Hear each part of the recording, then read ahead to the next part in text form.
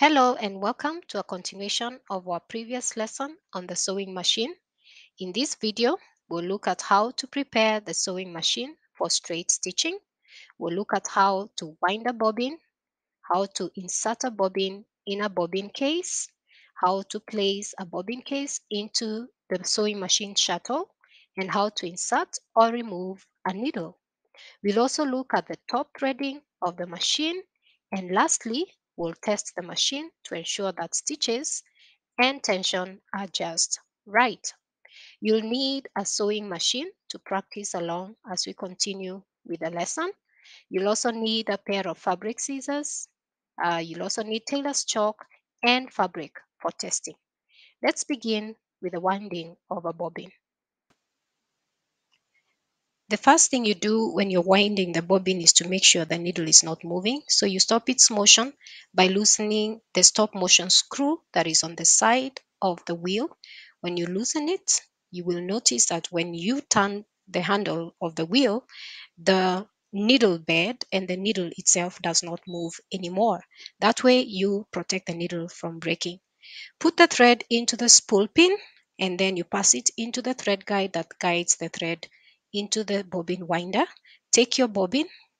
The bobbin has a slot section which is supposed to clip into a clip that is on the bobbin winder, as you can see it there.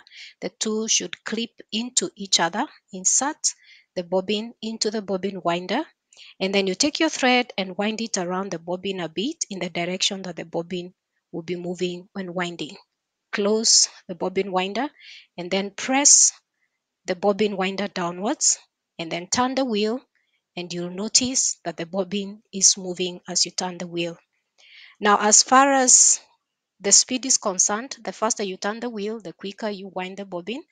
The slower you do it, the slower it is. Different machines have a different way of winding the bobbin. Treadle machines require you to treadle from the feet, and so on and so forth. So for in this case, we're not going to fill the bobbin to the full, but you're advised to wind the bobbin to full so that you don't keep on winding it when you start stitching. So after winding the bobbin, you cut the thread and then you lift the bobbin winder clip and remove your bobbin. You'll notice that the bobbin is wound, ready to use. This is how you insert a bobbin into a bobbin case. You hold the bobbin case on one hand and the bobbin on the other hand. Ensure that the bobbin is wound with thread. You insert it into the hollow part of the bobbin case and then ensure that the thread passes through two metallic parts. The top part of the bobbin case, we call it the spring, and it's somewhere near something that looks like a screw. And then the thread comes out through the slot, as you can see here. It should flow smoothly. The combined bobbin and bobbin case are supposed to be inserted in the shuttle. Now the shuttle is under the slide plate. So you open the slide plate and right inside there is where you're going to insert the bobbin and bobbin case. When inserting the bobbin case into the shuttle, you hold the lever part of the bobbin case and then you insert it into the shuttle in such a way that the hooked part of the bobbin goes into the slot of the shuttle, just as you can see it there. And then you leave the hanging lower thread to be picked later. This is how we insert the needle. You lower the presser foot using the presser foot lifter, as you can see here. For this particular machine, we use a universal needle that has a head that is flat on one side. As you can see, the flat side is here. The flat side is supposed to lie against the needle bed slot. So when you move the wheel, you'll notice that the slot is where the needle flat side lies against. So you insert the needle into the needle bed and then you ensure it goes all the way up to the end of that slot. Then in that position, you tighten the needle clamp and make sure it's tight enough. Then you will notice that the needle eye is in such a way that you should be able to thread the needle from left to right. You move the wheel to ensure the needle is not hitting on anything. Now, when you want to remove the needle from the machine, this is what you do.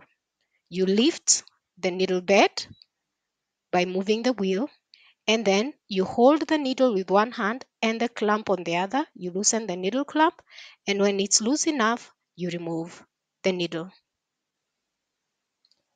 This is how to thread the upper part of the sewing machine. You put the thread in the spool pin, then the first thread guide, and the thread goes down to the tension disc between the two discs, and then the thread goes up to the take-up lever. After going through the take-up lever, it goes to the second thread guide, the third thread guide, and the needle. We'll do it practically. Put the thread in the spool pin, then thread it through the first thread guide, and then you pass the thread between the two discs in the tension discs, and you ensure that the thread fits correctly within the two discs. Pull it through and thread the take-up lever I from that direction, from the back to the front, as you can see here. So thread it correctly, and then after threading, you pull the thread carefully, making sure it doesn't entangle.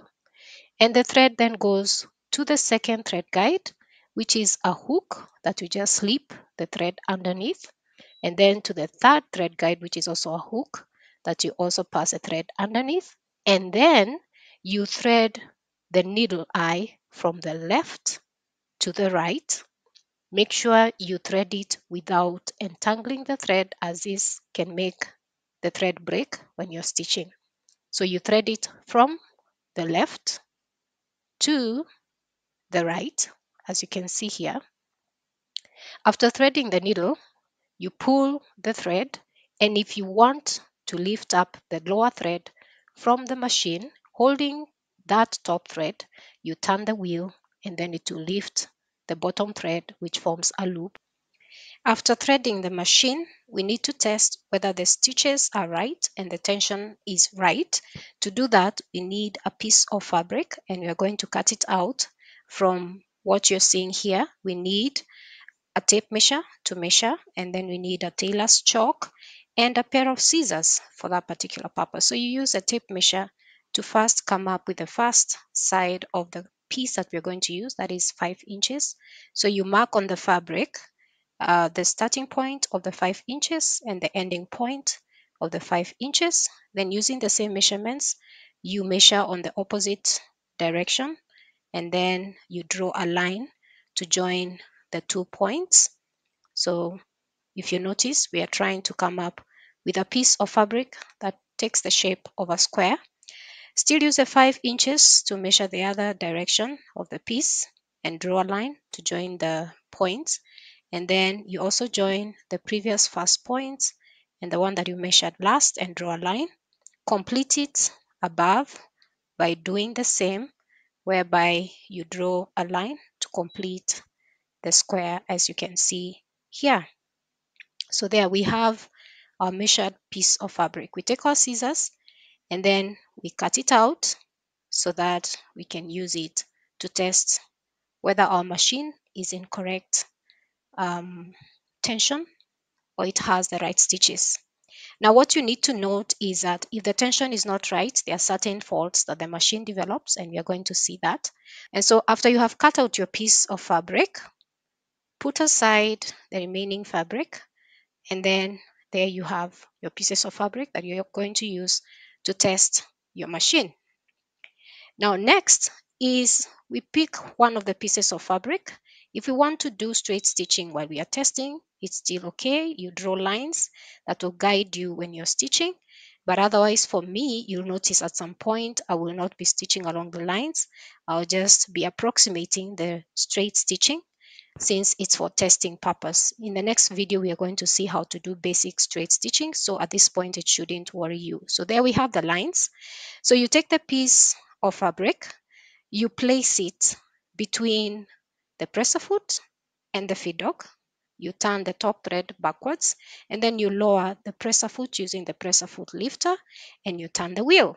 When you turn the wheel, it's going to stitch, guide the fabric so that the needle moves along the line that you have drawn on the piece of fabric. As you can see here, how fast you stitch is how fast you move the wheel. If you move it too slowly, you stitch slowly. Now to remove the piece of fabric, you've got to lift the presser foot again, and then you turn the wheel several times until you release the top end bottom threads. Then you cut with a pair of scissors. There we have our stitches. They look even, both at the face and at the back of the fabric, and therefore that means the tension is right. However, what happens if the tension is tampered with? First, pull out the top and bottom threads, make sure they are long enough so that when we start stitching, it doesn't get off the needle. So let's loosen the tension and see if it has any effect on the second line of stitching. So now we are stitching with the tension a bit loosened. Let's see what effect it has after stitching. You'll notice that when the top thread is loose, something happens to the bottom thread in terms of the tension. So this is what happens. When the top thread is loose or the tension is loose, you'll find that at the bottom, the thread will appear tight and it will form loops, as you can see here. So the bottom thread is too tight and the top thread is too loose. Therefore, we get bottom loops. That is an indication that the tension is not right. Mostly, we do not tamper with the bottom tension. When we have to regulate the tension, we try our best to do it from the tension disc. Otherwise, the bottom thread tension is mostly not an issue if you have regulated the top tension. So I'm going to try again, having changed the tension again to see what happens. I made it a bit tight, and you'll notice when the tension disc is too tight, the fabric seems to fold or pucker, as you can see here. So it kind of forms kind of like gathers because the top tension is too tight. Again, you need to regulate the tension if the tension disc is too tight because the fabric will pucker or fold, as you can see here. On the underside, there will still be the issue of loops because the tension is not right. So that still is an indicator that you need to work on the tension. So what we are going to do next is to try and regulate the tension as well as choose different stitch sizes to see how the different stitch sizes look like. So you lower your presser foot, regulate the tension to make sure it's not too tight and not too loose, and then choose the stitch size. In my case, I'll move the stitch bar up so that it's at stitch size number 8. Let's see, it's neither too small nor too big.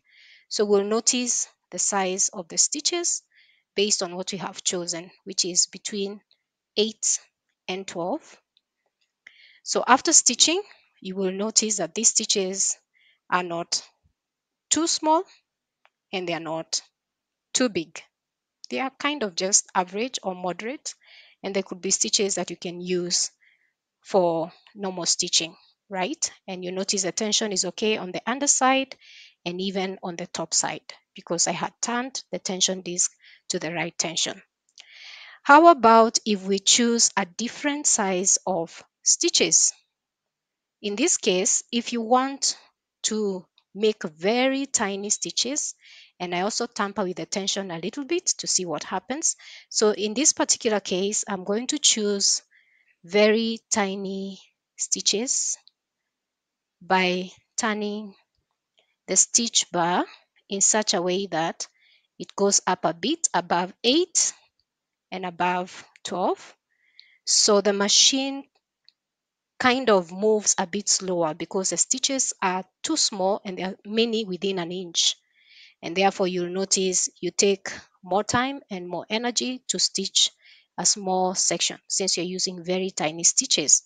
Remember, I tampered with the tension, so you're going to notice there's something that will happen after stitching. Either there will be loops or at the underside. So let's see what happens after you do that. The top side shows tinier stitches, and then when you look at the underside, kind of shows like the tension is it very right, though it's a bit uh, tight. We're also going to try the same using big stitches. So to get big stitches, we move the stitch bar to the bottom so that the stitch bar moves right to the bottom where the smallest number is, that is number 7 or thereabout. You'll notice the stitches that are made when we stitch at this point are quite big compared to the other two that we have stitched, and it takes you quicker to stitch bigger size stitches than smaller ones.